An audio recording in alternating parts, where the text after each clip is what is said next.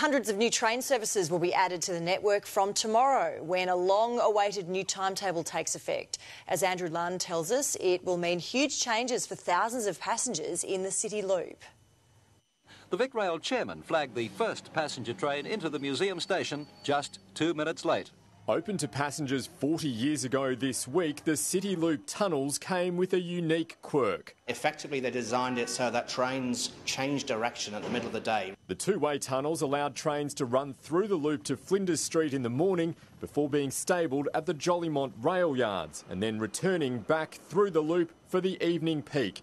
But even though the rail yards are long gone, the sometimes confusing timetable remains. Some trains run one way in the morning, another way in the afternoon. If you happen to try and catch a train at lunchtime, there might be a gap between services while they're reversing it. It can be different again on weekends. But as new and longer high-capacity Evolution trains are rolled out on the network, the City Loop is evolving. This is the biggest change since the City Loop opened in the early 1980s.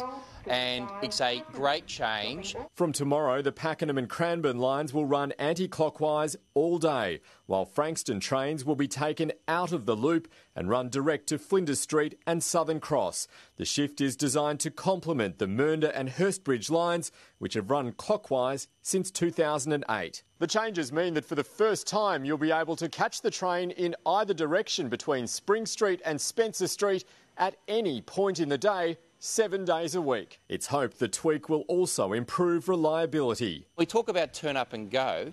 There are some parts of the Melbourne train network that are turn up and go as we speak, but we want to broaden that. The Public Transport Users Association now wants the government to consider making the two tunnels serving northern and eastern suburbs trains one-way too. It's been 40 years so far to get two loop tunnels consistent. Hopefully it won't be another 40 to get the other two running consistently. And with passengers slowly returning to the network, transport planners say they'll have time to adjust without the crowds. It does help that it gives us time and it gives passengers time as they come back to the network to get used to the new changes. Andrew Lund, 9 News.